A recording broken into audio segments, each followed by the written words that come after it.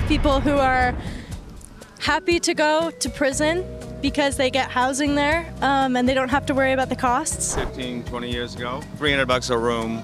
It was a hooker's cell. It was 7 feet wide. It was 10 feet long. It was 20 feet tall. So when you're on your back looking up, it's the best view in the house.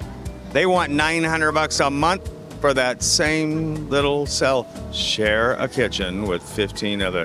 Shared bathroom? Oh, baby.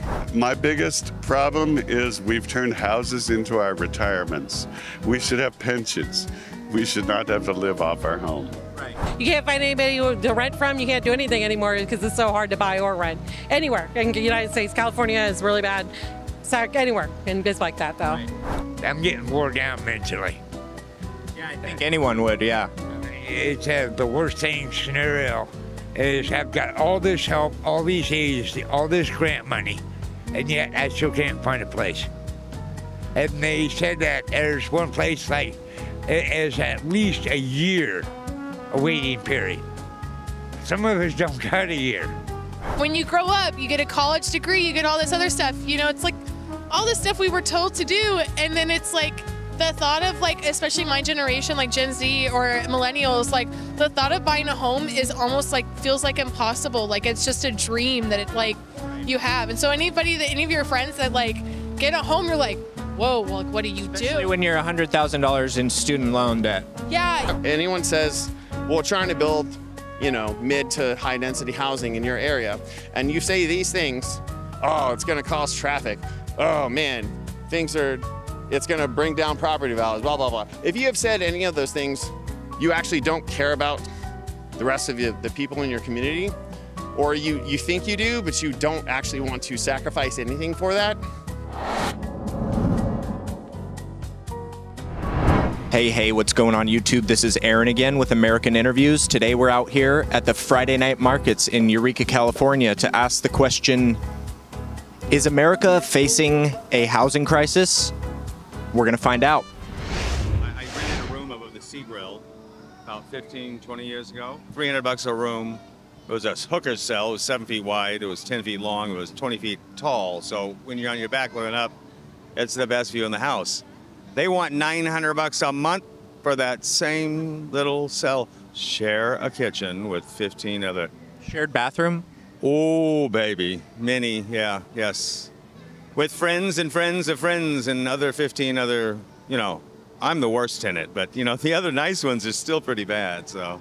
No, really, yeah, it's horrible. I'm kind of like, I became a homeless recently, and I'm a real estate broker, so ironies abound.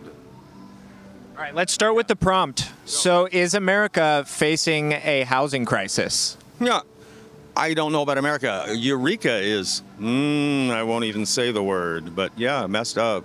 Like I said, I mean, if rents have in 15 years tripled, right? My income didn't. Anyone else's? You know, what are you doing? I think so. What would make you say that? I think that you see people on the street, especially in Portland, and in any town, really. I also think that you have people who are happy to go to prison because they get housing there, and they don't have to worry about the costs. Right. Yeah. It is. I have 2 children. It's so difficult for them to afford to be where I was at their age. My first apartment when I got out of college in 1980 was $200. There's nothing like that for these people. It's so hard for them to get a leg up. So yes, there is a housing crisis. No, America is in a crisis in a hole. We are ruining ourselves and worrying too much about oil and money when we need to worry about family and love. Yes, absolutely. What would make you say that? You can't find anything for affordable prices, and up till about before the recession, you would have been able to buy a house at this age, at my age. Now you can't. It's right. If you're making minimum wage, it's impossible. Right.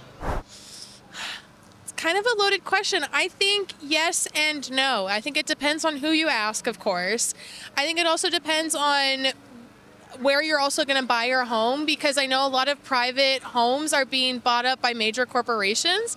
So it depends on, again, who you ask. Like, I think also too, there's like the cost of like just trying to buy a home comparatively from 2020 to 2024 is like non-existent. It's easier to rent in the United States for sure now than it was in 2020. So I'm just, I think it depends on also where you are in the country. I know it's particularly in California and Texas. Yes, I would say there is a housing crisis, especially in Humboldt County. I mean, it's especially if you're a college student here in Humboldt County. But I think, yeah, overall, yes, but it depends on where you live. Like in Wyoming, you're going to have easier time in less populated areas, but in very populated states, yeah, so there is a housing crisis. Right. But yes, municipal governments have had this for like 60, 70 years, primarily because what they'll do is like, oh, we like our tight little knit community and we want to make sure it stays that way. So they lock down anything. So they don't want any housing because of traffic. You'll hear things like, I don't want to hear traffic. I don't want to hear, oh, there's no more parking. It's going to ruin the neighborhood character. Secret racist bullshit. But that's the one that's what they do every single time.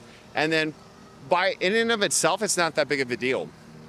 The problem one is everyone does it throughout the entire country, all the time, always, for 60 years. We take what was a huge advantage in America because we actually had space to build and there was like no conflict and we actually had a real middle class because of that. And then we just washed it all away. We washed it all away so people could like make their own little fiefdoms and stop sharing the land properly. And then now we have a housing crisis. I mean, if you want to blame anybody more than anything, it's local governments. Local governments have shut down anything, and they will continue to not do so. Hilariously, at the same time, they're also wondering, why are our downtowns dying? Why are our central areas dying? It's because no one can afford to live there. Why can't people afford to live there? Because housing is too expensive. So anytime you have somebody that is talking about, oh, prices are too high, inflation is too high, all of this other stuff like, oh, I can't afford labor, all that kind of stuff. If you have any of those complaints, it's probably your fault in the first place because you turned down housing at some place, at some time, somehow. Just so you guys know, 94% of you are not subscribed. Takes a second to subscribe. It really helps the channel grow and push it out to the algorithm. And if you guys want to drop a like and subscribe on the video, that would help me out a lot. Thank you. I've been homeless for 20 years because of a car wreck that took my life, and I got involved in drugs. I've been clean sober for like 7, 8 months. And I finally got involved in a home program, which is run by the state and the city through welfare. And then also I went through partnership. They gave me a $5,000 grant for a place to live. And got me some workers out of Reading to help me find a place to live. I've also got 2 workers through the VA to help me find a place to live, and they still can't find a place. Right. I mean, it's insane. All the red tape and all the stuff that we go through to get out of homelessness, to quit the drugs and quit everything. But I mean, I've just been going through hell trying to find a place and trying to get these workers all to work together. I mean, it's totally ridiculous. Yeah, did that $5,000 grant help you out? Did it help you find a place for a while? I haven't found a place. It's for my deposit and everything. I still got it, but my insurance put me up in a motel for a while, and that's helpful. Right. But still, it's just very difficult to find any kind of housing. There's tons of places empty and available. I don't understand that. Because I was part of Camp Coyote in Olympia. We actually got world recognition on a homeless camp there that I helped build. I've been homeless in Seattle, Portland, Albuquerque, everywhere. I know about the crisis of the homelessness and the people and what they go through, and what the major cause of the homeless is a lot of the trauma that people go through and not enough help for it. But there is help for a lot of us out here, but there's just so much red tape, so many hoops. A lot of them don't have the patience for it. And a lot of that, that's a difficult part of me being clean sober, is having the patience to wait and wait and wait for everything. It's just insane of all the hoops and the red tapes and everything that you got to go through. A lot of people I know out there homeless would want to get help if they didn't have to go through all this nonsense that we go through. And that's what I've been doing. And I'm still going through it a great deal. And I tell you, I'm getting wore down mentally. Yeah, I think anyone would, yeah. I mean, it's the worst thing scenario is I've got all this help, all these aids, all this grant money, and yet I still can't find a place. And they said that there's one place like it is at least a year a waiting period. Some of us don't got a year. I've been withholding my surgery for my shoulders and my knee and stuff, that I have at least a place of my own to take care of myself, but I have to put everything on hold for this. What has been your biggest obstacle in finding a place? It's just the real estate agencies and stuff, application fees, and then they'll take the money and then keep it even though they got already rented out. And some of the cost of living is just so high. And the biggest obstacle is they illegally took away my Social Security. I couldn't fill out one of their review applications. And I'm supposed to be 100% disabled because I was beaten and tortured by state employees back in Kansas. Proven without a doubt even by the FBI. So I'm supposed to be on disability the rest of my life, but I have to find a way to survive without eating it out of the dumpsters. What is the median price for a home in California right now? $425,000. At least 150 to 300,000. All of California? Well, I'm kind of hopeful because I want to get back in the business. I mean, 3 million median? $1.5 million.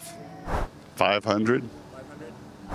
$50,000. $50,000? $20,000. Wait, we're talking about houses or cars? Buying a house? Yeah, correct.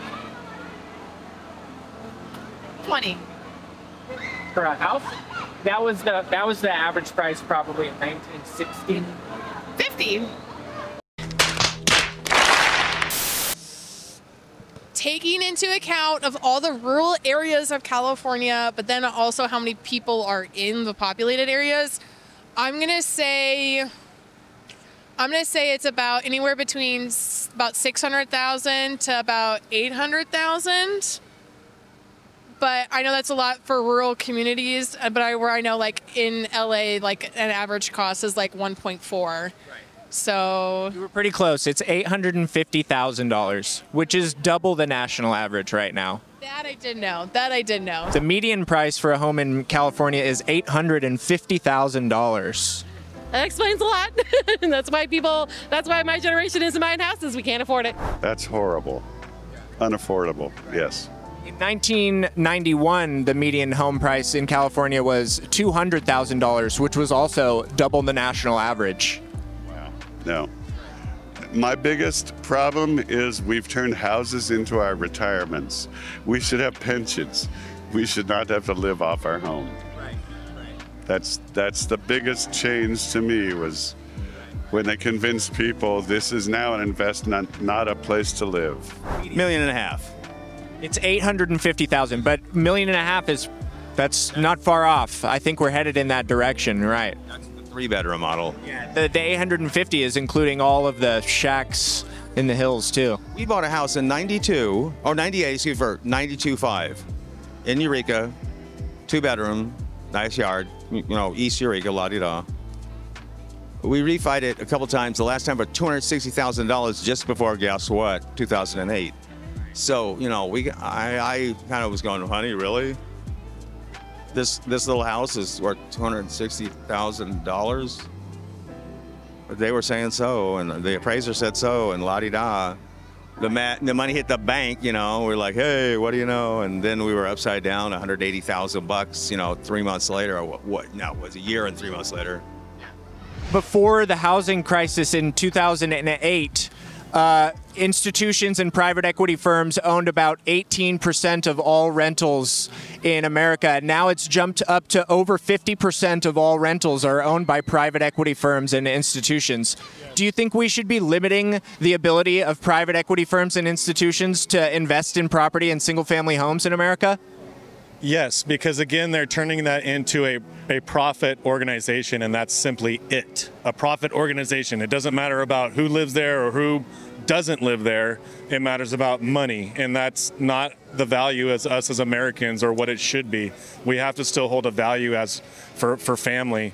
You know, and sometimes, yeah, you may not make the extra dollar, but you're giving a family a home to live in. That's way more valuable than that dollar you're making.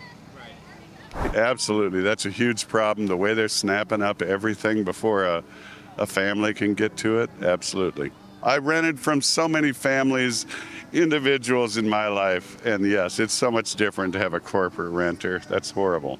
Yeah, absolutely, because it's not right. People can't buy homes anyways. You can't find anybody to rent from. You can't do anything anymore because it's so hard to buy or rent anywhere. In the United States, California is really bad. Anywhere, and it's like that, though. I do, because I'm a bit of an idealist. This world that we grew up in, that our parents kind of raised us into, you're like, when you grow up, you get a college degree, you get all this other stuff. You know, it's like all this stuff we were told to do, and then it's like the thought of, like, especially my generation, like Gen Z or millennials, like the thought of buying a home is almost like, feels like impossible. Like it's just a dream that you have. And so any of your friends that like get a home, you're like, whoa, well, like, what do you do? Especially when you're $100,000 in student loan debt. Yeah, I think it's kind of crazy too. Again, that that's another debate for another time, of course. But I think that there's just so many things that I wish. I'm a bit of an idealist, or I try to be optimistic that one day I can afford a home. But I think it should be, back to the hands of kind of the people, not the corporations, because it doesn't feel. Because it all just starts feeling the same. Like all the apartments are looking the same. What happened to the idealistic world, or the like American dream, So it's like I really want that back. Of course, I think everyone does. So about 71% of people say that part of the American dream is owning a home, right? And that's seeming to become an impossibility for millennials and younger. Yeah, it's kind of sad, a little concerning though. But I think we're kind of maybe at a pivotal point, maybe in this election cycle, or especially not just with a presidential election, but the senatorial races and the senatorial races in California. Like all of it really does matter, and like it doesn't matter just who you vote for in president. Like there's local elections that are also like making policy changes too. Arguably more important than the national presidential election. I try to tell people all the time that it's not just the presidential election. Like you don't even you don't have to vote for the president if you can't decide on who the candidates are going to be. But you should be more like concerned with the local elections more than anything. This is something else. Now, okay, odd note, and I got to go drink some water and whatever. Think about this nightmare that is not a housing crisis. Kurt Kramer, whose name's on a building down here, walked into the realtor's office to announce that he'd bought that building. And the collective yawns and, oh my God, Kurt, we'll buy you a drink when you need it. Went around the room quick. And fucking I'm walking down that street now, Pilates, a good wine bar, everything's got wood flooring, upscale. They got a sushi restaurant on the roof with big old towering, it gentrified like a big dog down here. Right. What they were hoping to, at least with the real estate. Now, of course, at the same time, there is this ocean of unwashed, crazy addicts, if you want to label folks, rolling around the same neighborhood. So it's like you got really upscale folks going to Pilates in a beautifully redone building right outside, folks smoking that crack, talking to themselves in tongues. So it's an interesting convergence. Right, yeah, some people would point to that artificially low interest rate, making it able for property developers they're more incentivized to make luxury properties. Ding. Big attacks right off the whole nine. I mean, if you lose out, you get to buy back in a whole, yeah. It's a game, and honestly, the thing about being a broker is, whether you're in stocks or whatever it is, you make money. The fucking market crashes, you just short. or, deal with foreclosures. I mean, you're doing turnover, and the more people have to sell their home, pardon me, we got foreclosed on, the better as far as business is concerned. Churn those loans. Don't let them sit with that 30-year fix. Get in there and ninja them. Ha baby. Some people today have mentioned that homes have almost turned into a retirement fund instead of things like pension and Social Security. Would you agree with that statement? I for one, invest in properties and houses, and that's the only way to invest and make your money nowadays, unfortunately, because the stock market and things like that. And for instance, retirement, you might retire with $1 million in 20 years, but in 20 years, that $1 million ain't worth shit. And we're seeing that now, old people trying to retire and they can't because they thought they could retire on $500,000, and that's only going to last them 4 years. And that's not fair to those people before me and those generations before me that worked their asses off to get a retirement, and now people like me got to work until we're 80. So we're never going to retire. You're just going to die at your job. That's dog shit. Well, I appreciate your time, and thank you for stopping to talk to me.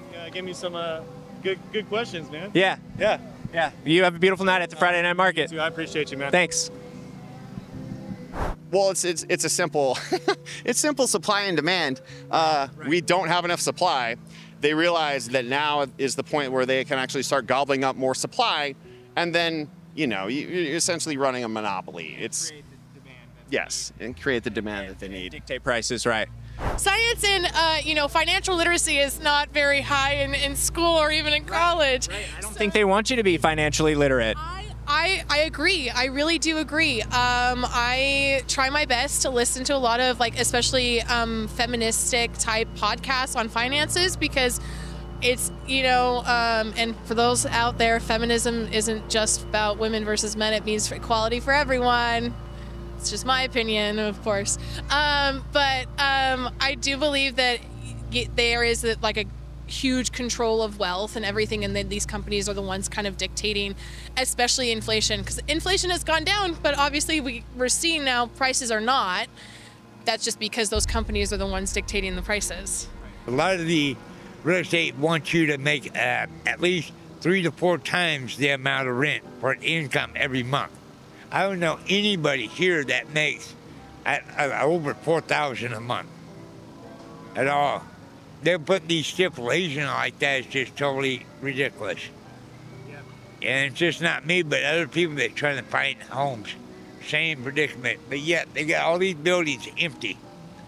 It's not right. We should not have this issue in America. If they quit sending billions of dollars in bombs to Ukraine to kill people, that is in that $1 billion to help out the homeless. Straight out. Man, why put $1 billion in more in debt to send bombs to another country to kill people when they use that $1 billion to help with the homeless? Man, come on, wake up, America. Look at some common sense. We need the money, we need to help people in this country. Instead of that, send bombs over to another country. It's ridiculous. Totally. Well, I appreciate your opinion, sir. Thank you for stopping to talk to me. And I wish you the best of luck with your housing situation.